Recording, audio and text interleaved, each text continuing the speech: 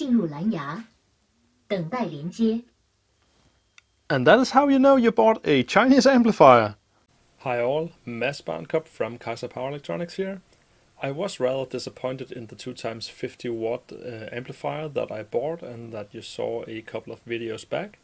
So I bought another and also a very cheap Bluetooth enabled single chip amplifier. Now this cost me 8.27 British pound. So that is somewhere around maybe $10 US. Now this uses the TDA7498 Class D chip, and it is advertised as 2x100 watt. So let's just take a look at the pictures here, and we can see that it is a little more simplistic build than the previous one. Also, this does not have any push buttons to operate your audio device over the Bluetooth. So this can only have a cabled connection, a TF card, has a volume button, which I think I prefer to the software that didn't really work on the other unit. As we can also see here, the Bluetooth IC and antenna are now integrated in the PCB. The other had a module glued on for that. The datasheet for the Class D amplifier chip here, we can see it is actually rated for 100 watt, so at least they do not over-advertise this amplifier. We can see that is 100 watt at a THD at 10% into 6 ohm. Now I'm more interested in the 8 ohm and preferably a THD around 1% or less. So let's scroll down and see the absolute maximum ratings at page 8 and then page 14 for the 8 ohm ratings. So it's rated for a maximum of 45 volt DC. I will probably operate this as at 20 volt DC due to having a lot of 20 volt laptop chargers I could use for this. So let's go straight to page 14.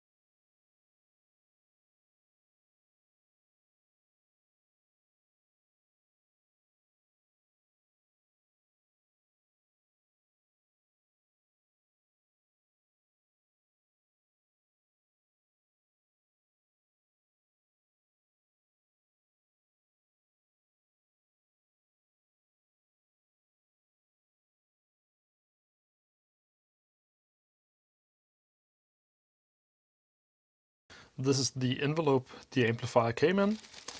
It's just a regular, very thinly patterned, all actually bursted bubble wrap, so a bit disappointing to see a amplifier come in that. We can also see that how the PCB have made marks through the anti-static bag here. At least it's in a anti-static bag.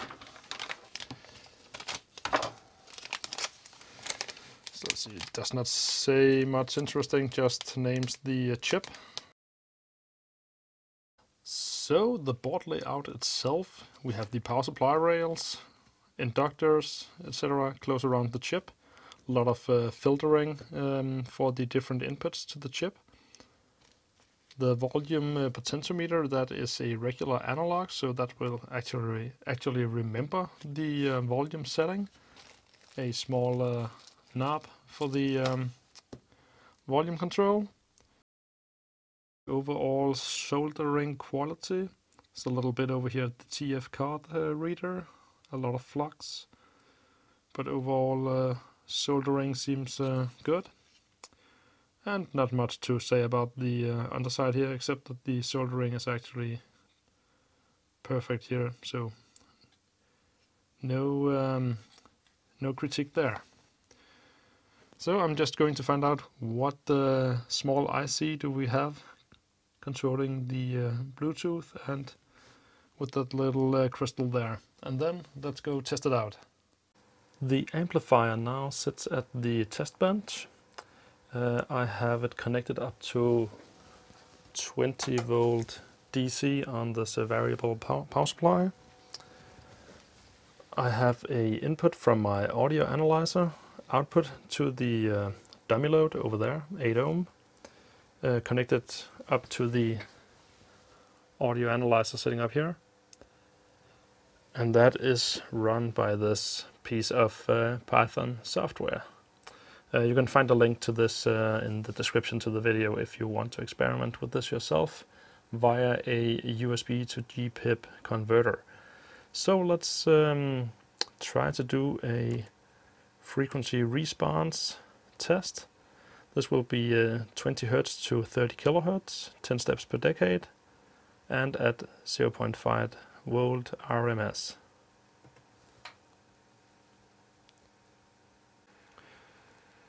It's no shame to see such a nice measurement done twice.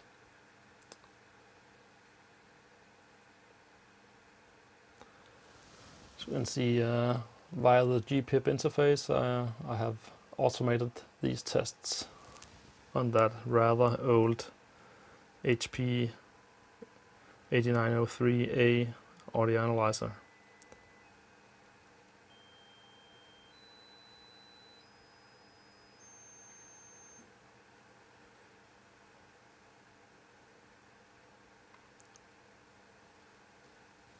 So if we just quickly take a look here at 1 kHz, 2 kHz, that's where it really starts to rise up. And we quickly change over to the frequency response in the datasheet for 8 ohm. And we can see at 2 kHz, this is where it starts climbing. So it actually matches the frequency response of the datasheet. Before we can look at the THD curves, we have to do a power measurement on the amplifier. So here I did a output level measurement, and we can see at the input level of 0.5 volts, we are at 2.9 volt output, an output level. So if we switch back over here, and we say we have 2.9 volts divided by 8 ohm, and times 2.9 volt, we have 1 watt. And 1 watt output power is important because this is what most datasheets give up their frequency response curve at the THD+n. Now you can also have it versus the output power, but we can see that this is just a single measurement at 100 Hz and 1 kHz. And we can see that it goes up drastically after 20, 30, at 50 watt, 40 watt. But down here, we can see that it's at maximum 0.2, but that's only above 1 to 2 kHz. So you can see it's in very favor of the manufacturer of this chip to only show you the curves for up to 1 kHz. And that is why you also see the output power where you have the full DC input range versus the full output power of the amplifier, that it's rated at 10% THD. So let's do some THD measurements at 1 watt and see if it resembles this graph. So we switch over to do a THD+n measurement. Again, done at 20 Hz to 30 kHz, 10 steps per decade at 0.5 volt RMS.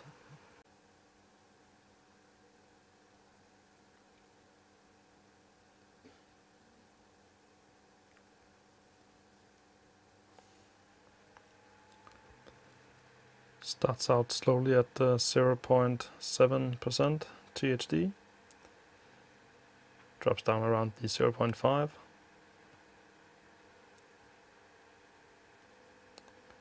Okay, big jump up at around 200 Hz. But we are still in the range of 0.2% here.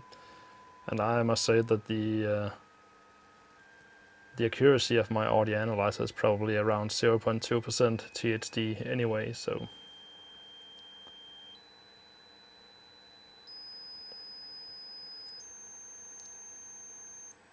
one of the best things about audio testing is listening to these 5 to 20 kHz tones. So we can see here at 20 kilohertz we are actually up around, yeah, at least 0.5% above the baseline. So if we just try to remember this, down at a small hill, flat, and then up again, and see it's not quite the curve we see here.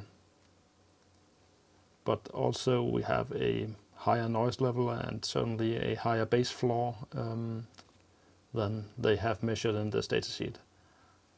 I can of course say that it could be my audio analyzer that has a higher noise floor than a modern analyzer they have used for this, but I would also say that these curves are under extremely optimal conditions where the chip is actually centered all around the a specialized power supply and very specialized measurement equipment as to minimize all influences and noise sources.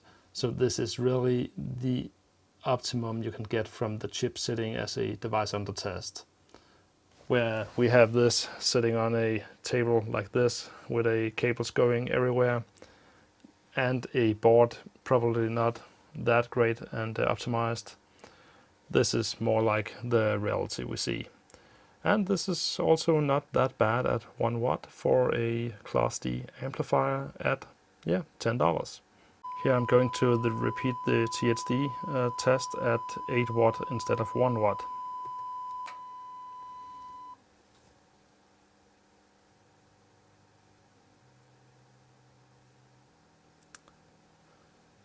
And we can suddenly see at just 8 watt, where the datasheet is rated for 10 watt, that the 10% THD, we are already over double of that.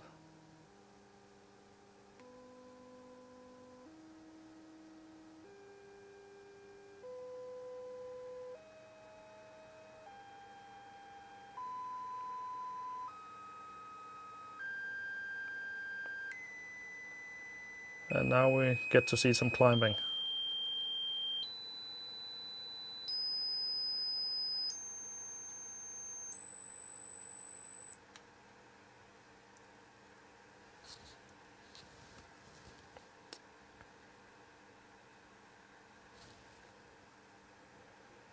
So a THD topping up at around 33%, just out at some 18 kilohertz.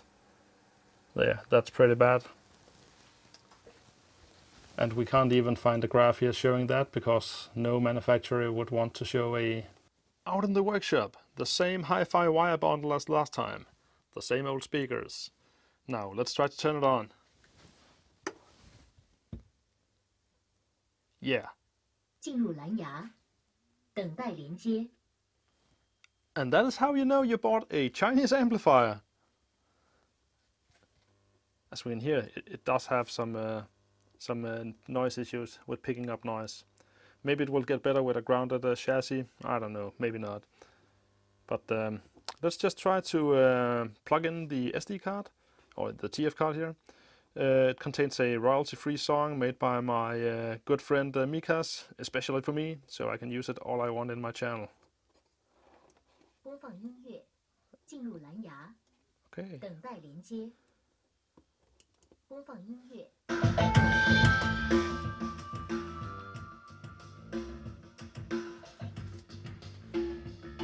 Now that's a whole other sound quality than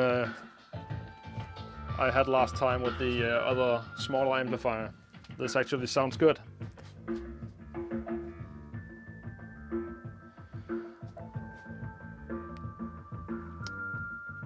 So as you can probably see here, there's no markings on the ICs to be seen. Just turn down the sound a bit. That the markings of the ICs are actually non-existent. I had that under my microscope, as you can see on these close-up photos that I overlay on the video, and there is absolutely nothing. But it does work so good that if you plug in a RX cable, it will play that. If you plug in a TF card with MP3 files, it will play that. If you do not connect a Bluetooth device, which has priority over the 2 other lines. So with some thermal pictures of this unit taken after the bench testing, I will just do a outro with some more of Mikas's music.